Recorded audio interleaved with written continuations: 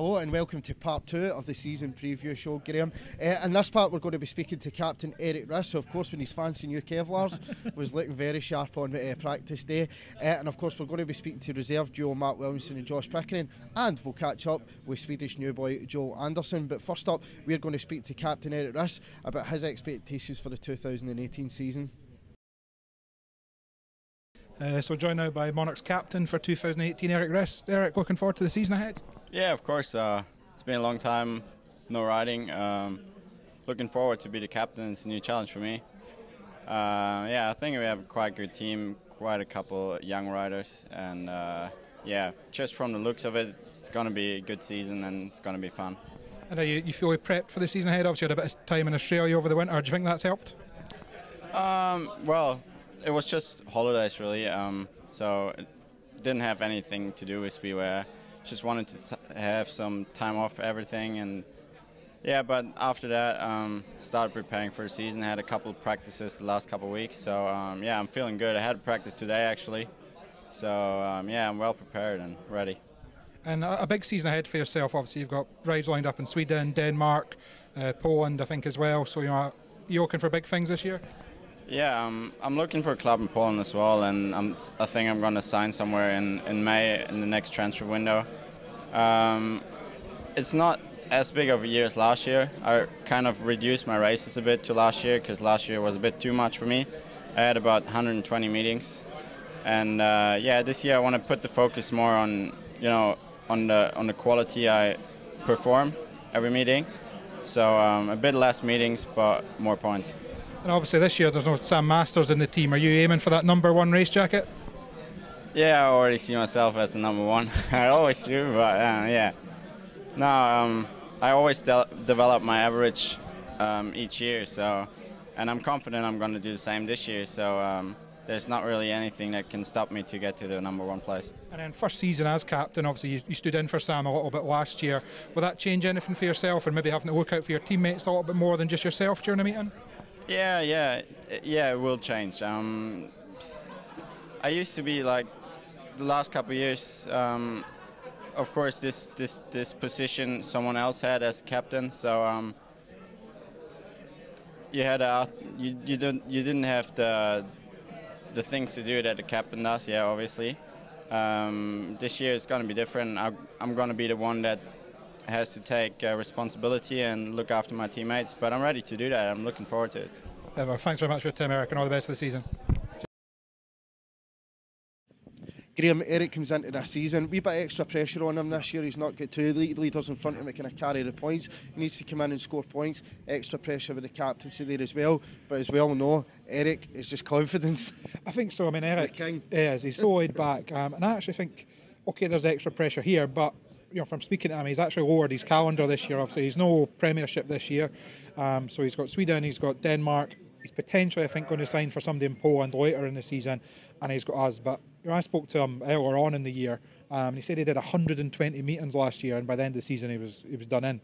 He's pared that back this year to focus on quality over quantity. He's immaculately kitted out as ever, reminiscent of the old Les Collins leather colours there. And I think Eric's in for a very big season. Would you expect him not to sign for a Premiership team this season if a space came up? It's always difficult. These guys say they want to ride every night of the week, and if an opportunity came up, would he turn it down? But I think from speaking to him, I think he's happy with what he's got on his plate just now. Of course, as we mentioned, we've got a fantastic reserve duo, at least for the start of the season. I don't see that staying there for too long. Josh coming in his second season in British Speedway, Matt coming in as a new Monarch, but he's had a couple of years under his belt at this level. What are we expecting for the reserves pairing to start with, Graham? I think, I've probably got my Monarchs tinted glasses on here, but I think it's the strongest pairing in the league by a mile. I know there's other teams that have built strong, but I think where we've got is our two guys have got the averages they've got in the main body of the team. Matt spent at least 2/3 of last season in the main body of the team. Josh pretty much the same way as he had put one sort of 6 or 8 match spell down there. So these are guys that have averaged 4.5 going on 5 between them in the main body. So you put that down into the reserves. With the new rules, with the sort of tactical rules changing, so it's only one tactical substitute now, not the double ride. I think reserves are going to be more important because you're not maybe going to need to have to cover rides and things like that as much from a tactical point of view, so it'll more be about getting the most from the bottom end to cover for any guys in the main body that are struggling. We've got 2 new guys in the main body. It might take them a bit of time to bed in, so the fact that we've got not 1 but 2 guys at the bottom that can take a ride each, if need be, worst case scenario, I think leaves us in very good stead. Josh, obviously, it's at number 7. We wouldn't be expecting him to stay there long. No, and I think that will actually be the interesting thing this season. Is I don't expect Josh to stay there long. I don't expect Mac to stay there long. And once Joe and Max get up to speed, I think we could have a revolving door of at least 4, potentially 5 guys at the bottom end all season, and we're always going to have 2 very, very strong reserves. And we can catch up the reserve pair in Matt Williamson and Josh Pickering now. So joined now by Monarchs News Reserve Matt Williamson. Matt, looking forward to the season ahead? Yeah, I can't wait now. It's come round faster than what you always think. It seems like the season's only just finished and we're back round again. So yeah, I can't wait just to get back out on the bike. With the weather being so bad, it's been hard work. So yeah, just ready to get going now. I know I spoke to you obviously a few weeks ago at the video show, and you had a few practice sessions planned at Leicester and stuff. Did you manage to get out on the track at all, or were those all waylaid by the snow? Managed to get out at Leicester, and then I was supposed to be back the following week. That got cancelled, and then managed to get up to the little track at Northside and got on there, and then I had planned on going to Scunthorpe again the weekend just been, and that got cancelled. So I've managed to get out twice. I've had plenty of time out on the motocross bike, so at least I've kept bike fit and bike time. So hopefully we get a good practice tomorrow, and as long as I get a good few rides, you soon get back into the swing of it. And obviously this will be your first chance maybe to meet some of your new teammates tonight. You've had dinner with a couple of them, I think. What's the feeling in the camp? Yeah, well, obviously I already know Ricky. Just met Max, so yeah, it'll be good. I think we're all a young, youthful team, so hopefully we can all have a laugh and bounce off each other, and it'll give a good team chemistry then. You must be one of the older guys in the team. Is that new for you? Well, yeah, I think there's Ricky's older than me, and then it's me. So yeah, I'm still only a kid myself, but yeah, it's it's going to be good. So yeah. And obviously, your big move this year, moving from Workington to Edinburgh, and a change in track size. Is that something you're looking forward to? Is learning new things and improving again as a rider? Yeah, well, I feel I am quite an established big track rider now, and so yeah, I think this could be the final nail in my coffin that I need to become a complete rider, really. I know I've had some really good meetings at Armidale, and I've also had some shockers. So once I get it dialed in properly, which I know I will do, I think it'll do me the world of good.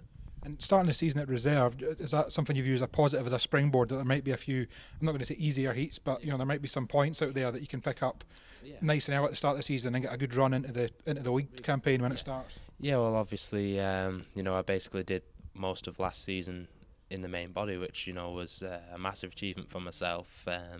I know we did have a quite underperforming team, but still, I was in there, and so yeah, I think me being at reserve is good for both me and the team, But to be fair, looking down the board, I think a lot of teams this year have structured the way that we have, and they do have at least one really strong reserve. So I don't look at it like that. I think everybody's there to be beaten, and as long as I just go out there and ride well, that's all that matters. Thanks very much, Matt, and all the best for the season ahead. We're joined here by the returning Josh Pickering. Josh, firstly, welcome back. Are you glad to be back? Yeah, mate, definitely. It's coming in a bit fresher weather, but it's still good to be here. And obviously, got a year behind you now. Are you expecting big things and looking forward to a big season ahead? Yes, pick up where we left off back home, and like you said, just look for a bigger season, I suppose. Starting reserve, I'll be able to bang in a few rides here and there, I think, and just more time on the bike and just keep improving. That's all we can ask for. And how did you find? Did you enjoy your summer, I guess, back home, as you would call it? Was it good? You had good showing in the Aussie Championships. Were you happy about it, man? Yeah, definitely, mate. It was what we look for in a way.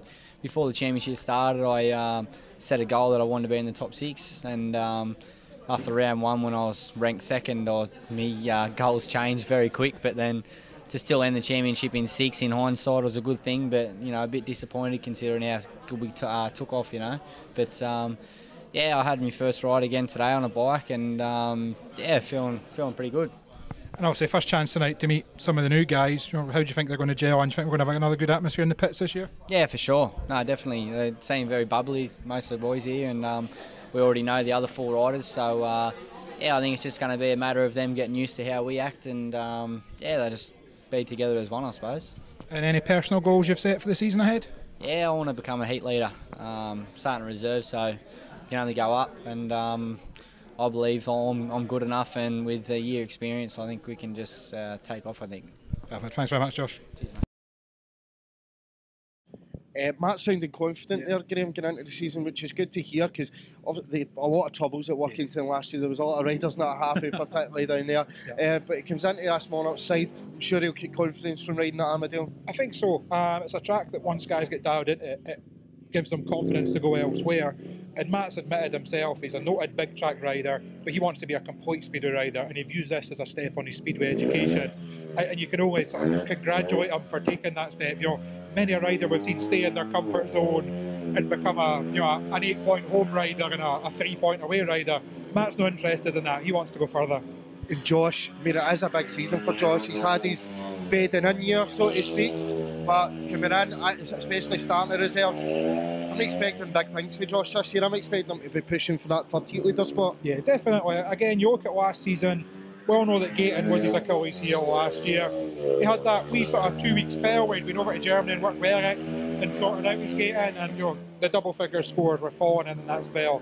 Starting at reserve with a year under his belt, we won't touch on it, but we all know it was a tough year for Josh personally last year. First year away from his family, some family stuff back home in Australia. I think this year he's hoping that he'll just be able to concentrate 100% on his racing. He knows what to expect.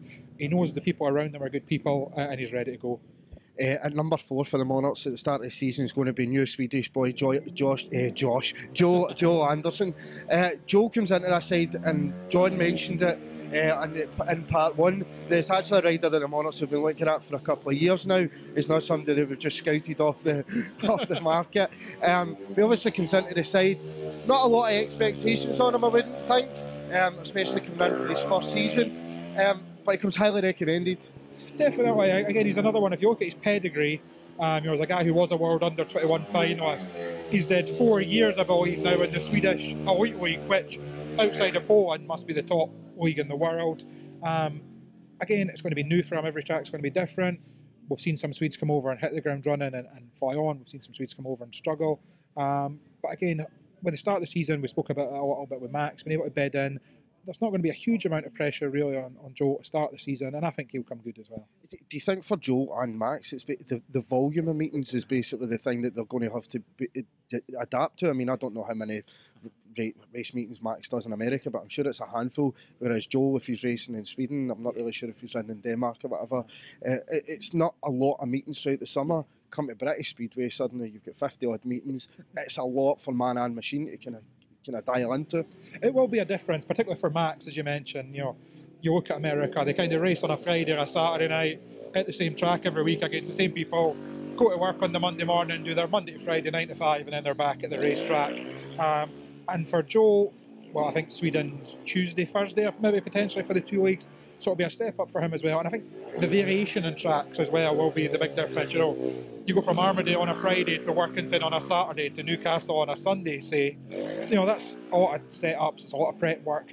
These are the kind of things they'll need to learn. But I think with guys like Ricky, like Eric, guys that have been there and done it for 4 years, 5 years, 6 years, whatever now, they'll have that help in the pits to help them along the way. Just to look around the league slightly, Graham, it's a strong division again. We obviously had the situation with Scott Nichols during the winter, which if you look at guys like Scott Nichols, Chris Harris at Glasgow, there's a lot of these riders now filtering down into this division. Actually really, really strong, really tough division to kind of get a good average in now. Who are you looking at as the kind of favourites for the playoffs? Obviously, I mean, that's the thing here. You only need to get to the playoffs and we start again. But what size would you be looking at to be up there competing at the start of the season? I mean, obviously, we all know nothing's won on paper, but looking at the start of the season, I really like Luke Ipswich's team. We know Sheffield kind of went on and won the league last year, but I actually think without the injuries, Ipswich would have been the team that actually would have won the double. I think they've done very well. You've got Danny King and Rory Schlein, what a spearhead there. Daniel Hume at the bottom end looked to be going in well. Nico Cavati, due back. Our friends 30 miles west of here, they build a strong team every year. You mentioned they've got Harris. The battles between him and Worrell for number 1 will be good. They've got a solid middle order now with Paul Stark, Klaus Vissen, and then James Sargent will be a trump card at reserve. beyond that, I think there's then maybe, they're my two that I'd put at the top. I think then there's maybe a bank in the middle of 5 or 6 teams that, if things fall well, could be up there, could be mid-table. I include ourselves in that. I include the likes of Redcar, Workington, teams that there's a few question marks. And then I think there's maybe a couple of teams at the bottom that, again, they need things to go very well for them. We know Newcastle have built a team to a budget, and no one can ever argue against that, and they'll be entertaining Speedway there with some of the guys they've signed. And I think Berwick have got a few question marks as well. But if you're asking me to pick a name out of the hat just now, it would be Ipswich. That's fantastic. You're on the spot. I'm not making any predictions for this season, other than it's going to be another fantastic year, Armadale, and hopefully the Monarchs will be in those end of season playoffs and in finals as well, of course. But that's it for this season's preview show, and we hope to see you around Armadale for the coming season. Good night.